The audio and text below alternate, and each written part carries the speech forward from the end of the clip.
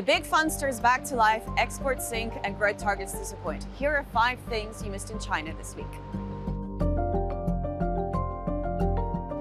Beijing will inject almost $2 billion into YMTC, a maker of memory chips. It's China's closest rival to global leaders like Samsung.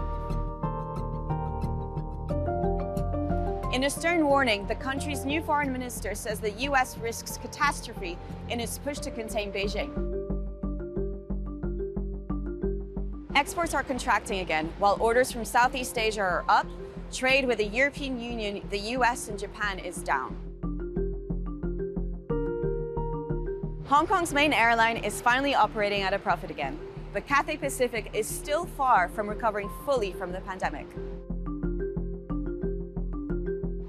China is targeting just 5% growth this year, not as ambitious as many had hoped.